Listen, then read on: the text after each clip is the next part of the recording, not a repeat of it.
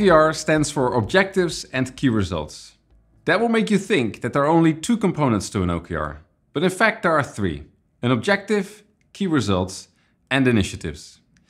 The objective tells you where to go. Key results help you measure progress towards your objective. And initiatives are everything you'll do to achieve your key results. Let's take a closer look at each of these three components, starting with objectives. An objective describes something that you like to achieve in the future. It sets the direction for your organization or team. Think of it as a destination on a map. It's important that an objective is easy to understand, memorable, and inspiring. Objectives are a great tool to communicate across the organization what everyone is working on. For that reason, objectives shouldn't contain technical jargon, and they also shouldn't contain a metric. An example of an objective would be, our customers are the happiest they've ever been. Now let's take a closer look at key results. Key results are all the results that need to be achieved in order to get to your objective. Key results do two things. Firstly, they help specify the objective. Qualitative objectives can be a bit ambiguous, so you need key results to quantify the objective and to make them specific. Imagine your objective is to be a top place to work in the United States.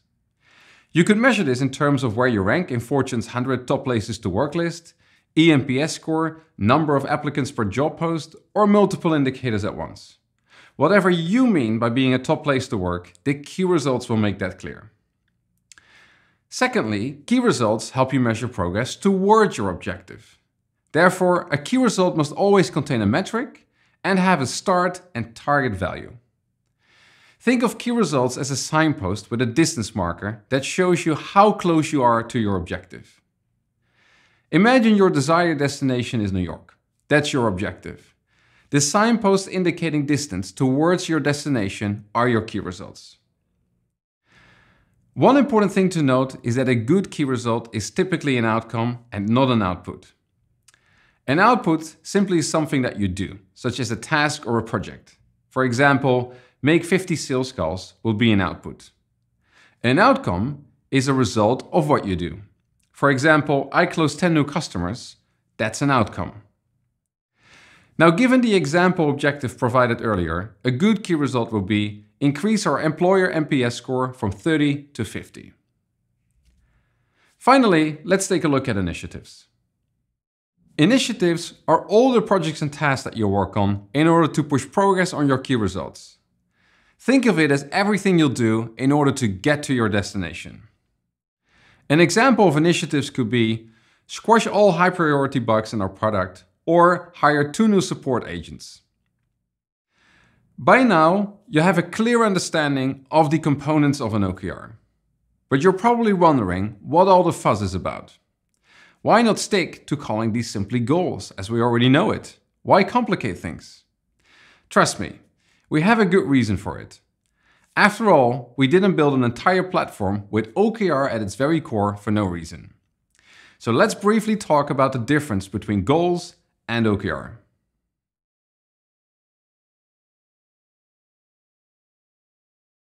OKR is two things. On the one hand, it's a framework that contains best practices to help you manage your organization's goals. On the other hand, it's a way to formulate those goals. Let's first have a look at how you're used to managing goals. Imagine you want to increase brand awareness for your business. You would then set yourself a goal to acquire 20,000 new leads per month. And you'll probably go on to set yourself even more goals, such as setting up 10 ad campaigns and writing 5 new blog posts per month. You end up with this list of goals that all feel equally important and you don't really know where to start. But the only thing that truly matters is to increase brand awareness. Now, if you'd structure these goals as an OKR, you would have much more clarity about what really is important to you. Your objective would be, our brand is the talk of town. Your key results would be to acquire 20,000 new leads per month. Together, this objective and the key result form the outcome that you'd like to achieve. Your initiatives are the things that you'll be doing to help you reach that outcome. That could entail setting up 10 ad campaigns, write 5 new blog posts per month, or put up 100 new billboards around the city's most busy spots. Make sense? Great. Before we get any further into the details, let's just go back in history shortly to see where and when OKR came into being.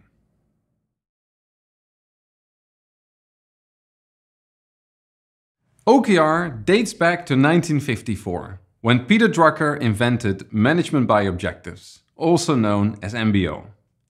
In 1968, Andrew Grove, co-founder of Intel, also known as the father of OKR, further developed and refined MBO into the OKR framework as we know it today.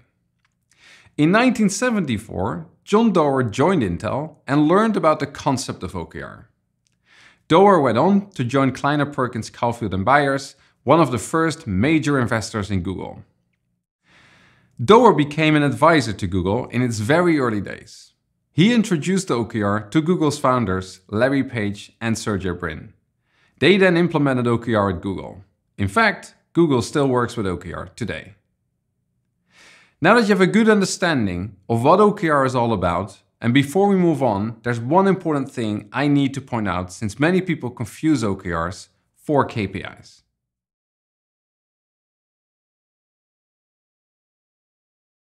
OKRs are not the same as KPIs. OKRs and KPIs are completely different goals with different purposes.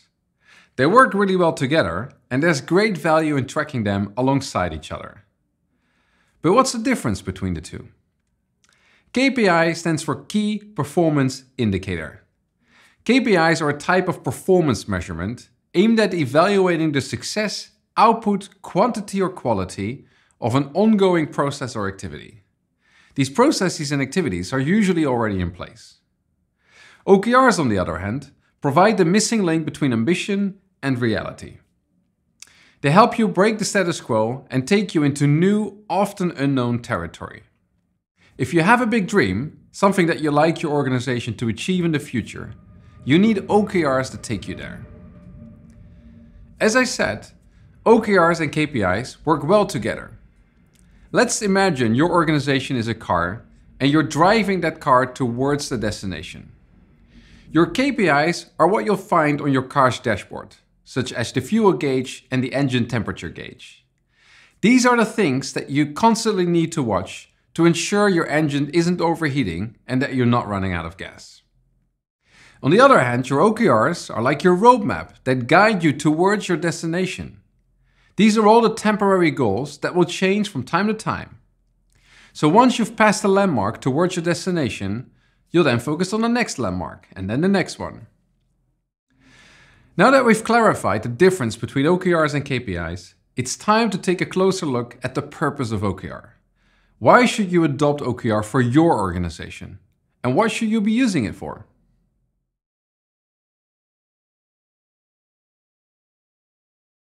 Following Google's success with OKR, it's become a popular goal management framework and has been adopted by millions of organizations worldwide. A key reason for most organizations to implement OKR is to improve alignment across their organization. They essentially want to make sure everyone is pulling in the same direction and working toward a common goal. But in order for OKR to boost alignment, you first need to get your strategy in place. Every organization has limited resources and is faced with competition. For that reason, strategy becomes critical and tough choices will have to be made, such as which battles you want to fight and which battles you don't want to fight, and what winning looks like. The answers are your strategy. Your strategy consists of two parts, your ultimate goal and your strategic pillars. The ultimate goal defines your organization's ultimate winning aspirations, making clear what the purpose of your business is, for whom your organization is fulfilling that purpose, and when you'll consider your venture a success. Once you know your business playing field and what winning looks like, the next step is to figure out how you're going to win. Those how to win choices reflect what you do to differentiate yourself in the market. Those choices will be the pillars that will support your ultimate goal. If you decide to change your ultimate goal, you also have to revisit how to win on that new playing field. Your ultimate goal and strategic pillars are therefore jointly called your strategy. This strategy will serve as the foundation that will inspire all the OKRs and KPIs that your organization will be working on. And that's why it's so important to track your strategy and goals in the same place. It creates transparency, enabling everyone to see the bigger picture, and if what they're doing is aligned with it.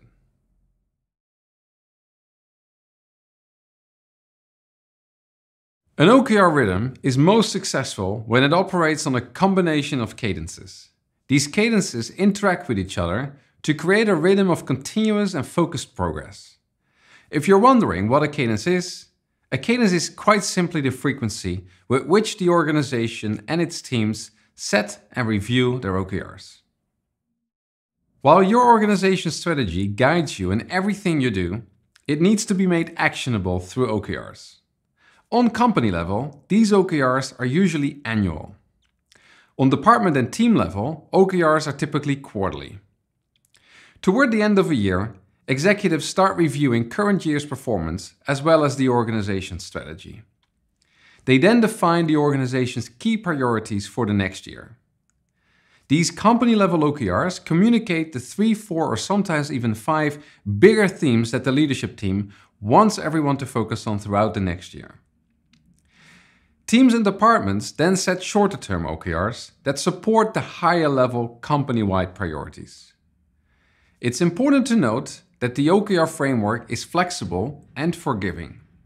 There's no one-size-fits-all rule on setting the right combination of cadences for your organization and its teams.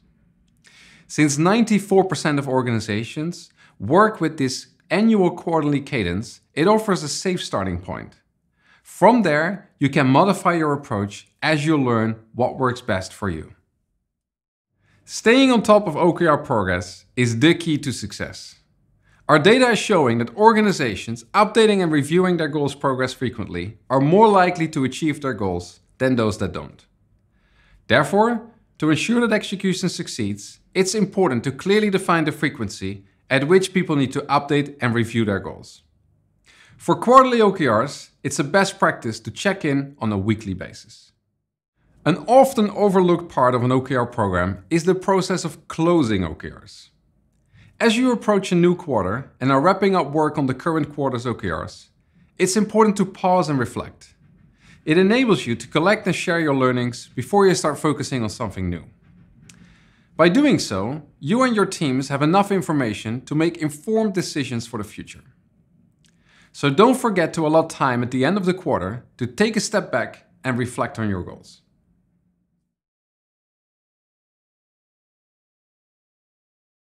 I know that probably was a lot of information. We're almost done. Before you go, I'd like to sum the key takeaways from this video and share a few important best practices to help you kickstart your journey with OKR. 1. When it comes to OKR, less is more. OKRs help you focus on what's most important right now. So don't set too many OKRs and avoid putting everything you're doing in your OKRs. Don't be afraid to say no to things that are just not critical right now. 2. Strategy first, OKR second.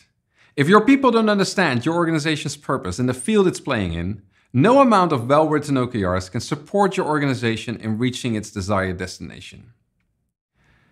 3. Transparency. To ensure you're moving in the right direction, you want to involve everyone in your organization. Your people can't make an impact if they don't know what they're working toward and what's currently happening across the organization. So make sure your strategy, company, and team goals are visible to everyone. 4. OKRs are not the same as KPIs. Instead, they perfectly complement each other. KPIs monitor performance and identify problems and areas for improvement. OKRs solve problems, improve processes, and drive innovation. Tracking them alongside each other not only provides the bigger picture at all times, but you also have all the functioning parts in front of you that your organization, teams, and people need to deliver strategy. And 5, create a rhythm for your OKR program. Standardize the processes for when you set, close, update, and review your OKRs.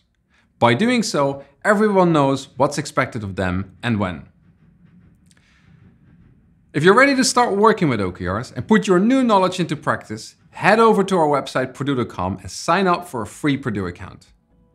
If you'd like to learn more about OKR, head over to our resources hub at perdoo.com/forward-resources for a wealth of knowledge on everything about strategy, OKRs, KPIs, and growth.